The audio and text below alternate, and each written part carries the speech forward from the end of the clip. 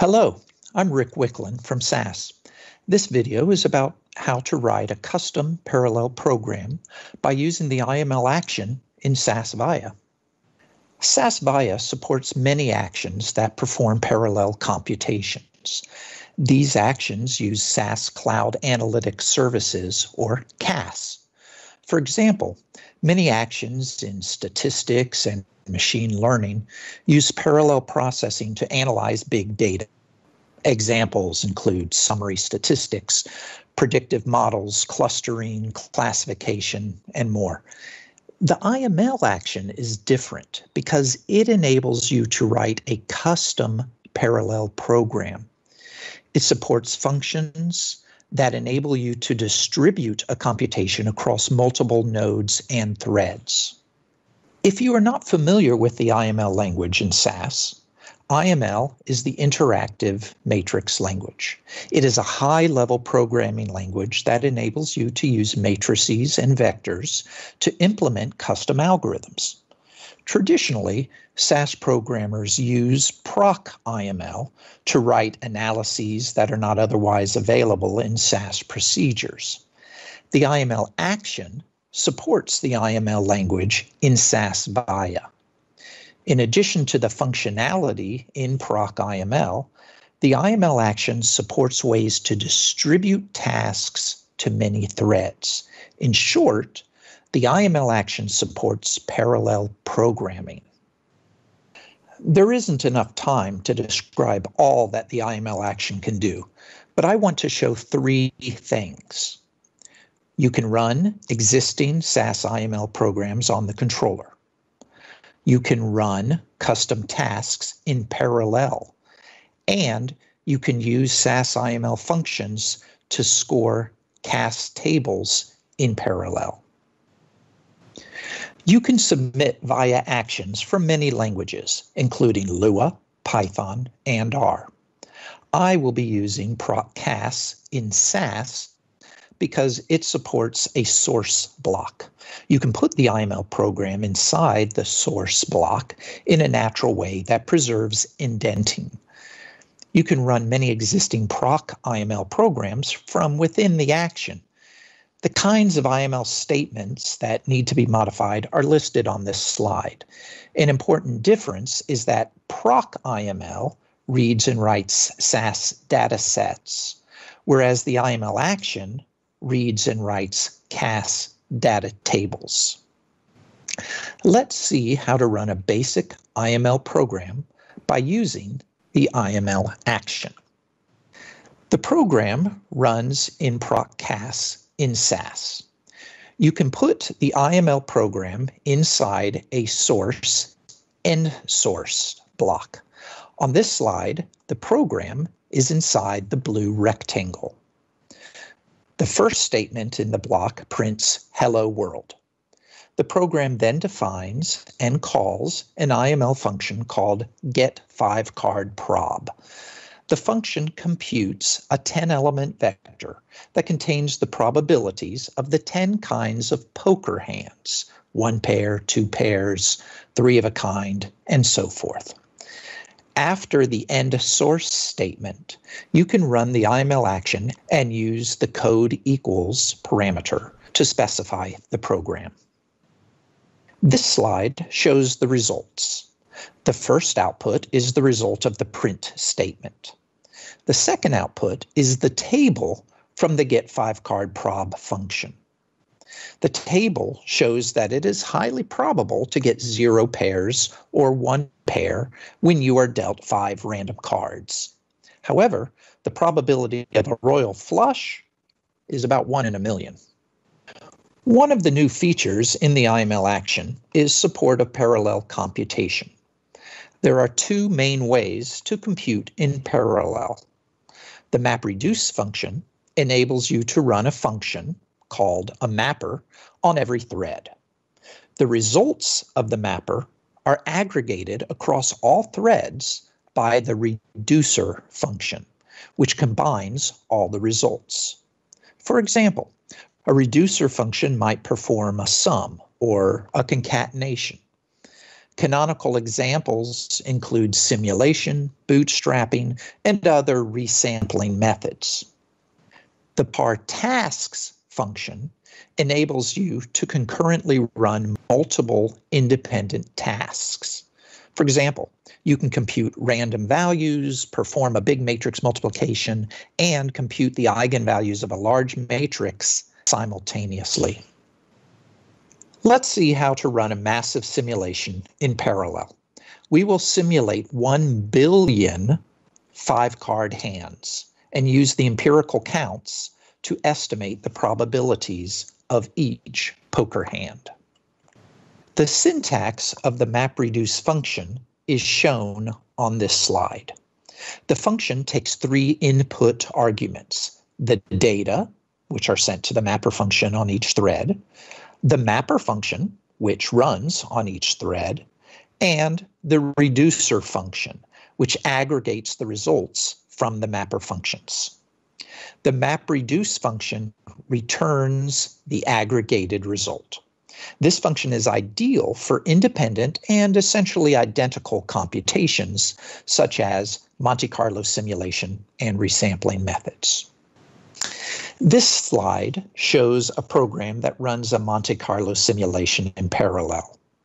The main module is a mapper function called countHands, which does not fit on the slide.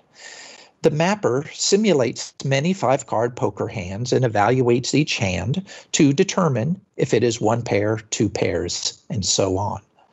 The mapper returns a 10-element vector of counts for each of the 10 kinds of poker hands. The default reducer is summation, so the reducer returns the cumulative counts of each kind of poker hand that occurred during the simulation. This is definitely a custom parallel computation that is not available in any other action or procedure. The program simulates a total of 1 billion poker hands. This many hands are necessary because, as we saw earlier, the probability of a royal flush is very small. For rare events, you need a large number of simulations to accurately estimate the probabilities. The results of the simulation are shown here. The third column shows the estimated probabilities based on simulating 1 billion poker hands. The fourth column shows the exact probabilities as computed on the previous slide. The last column shows the estimates are very close.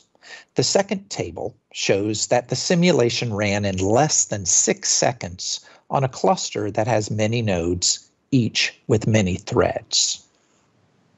A second way to distribute tasks to many threads is to use the ParTasks function. The syntax of the ParTasks function is shown on this slide. The function takes 3 input arguments. The first input argument is a vector of function names. The second input argument is a list of arguments in which the first argument is sent to the first task, the second argument is sent to the second task, and so forth. The third input argument is optional. You can use it to specify how to distribute the tasks over nodes and threads.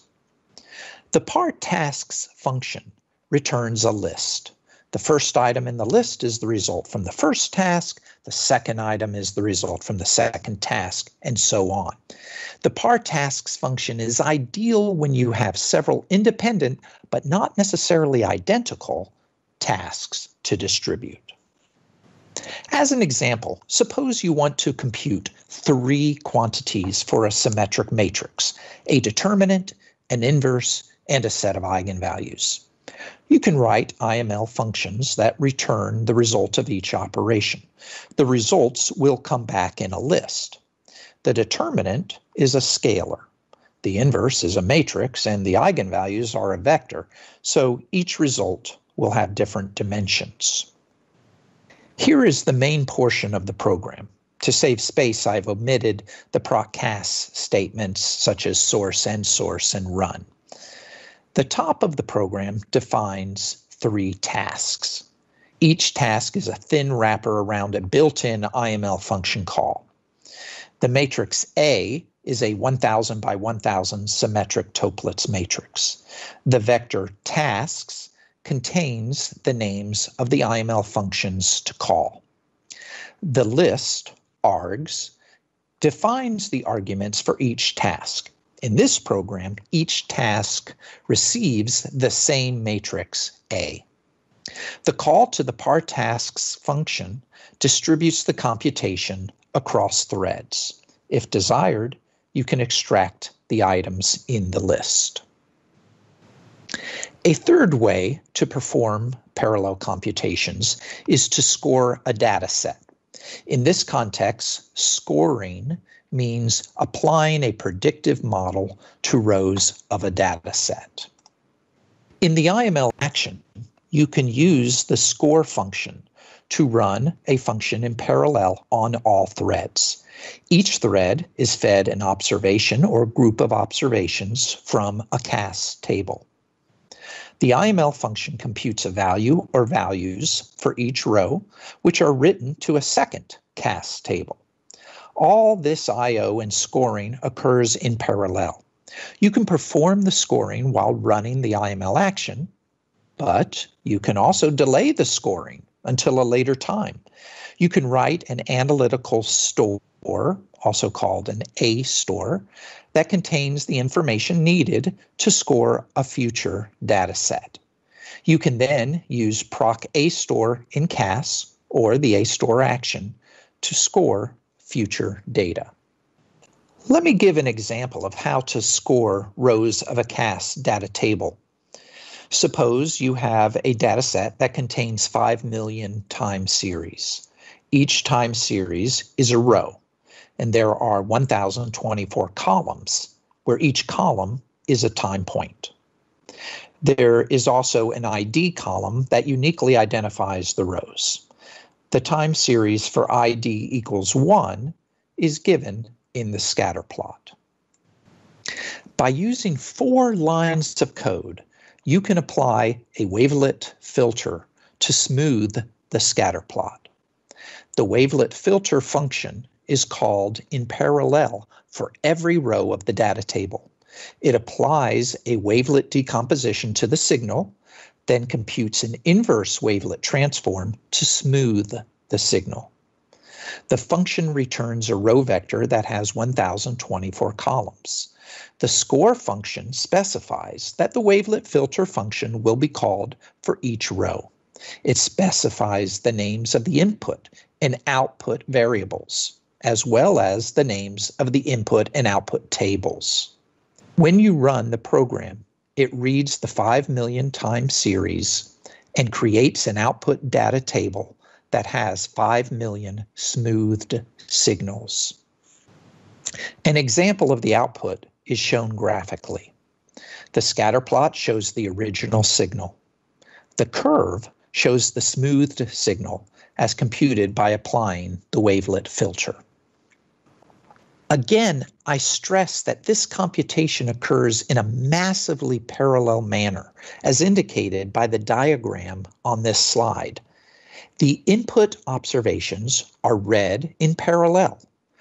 The wavelet smoother is applied in parallel, and the output data table is written in parallel. The previous example scored the data by using the IML action, but you can also save the scoring code to an A store. You can then use proc A store at a later time to apply the wavelet transform to new data. In summary, this presentation introduces the IML action in SAS Viya. The IML action is different from other actions because it enables you to write a custom parallel program. The presentation shows several ways to perform custom computations in parallel, including the MapReduce function, the ParTasks function, and the score function. Thanks for watching. For more information, see the paper in the Proceedings of the 2020 SAS Global Forum.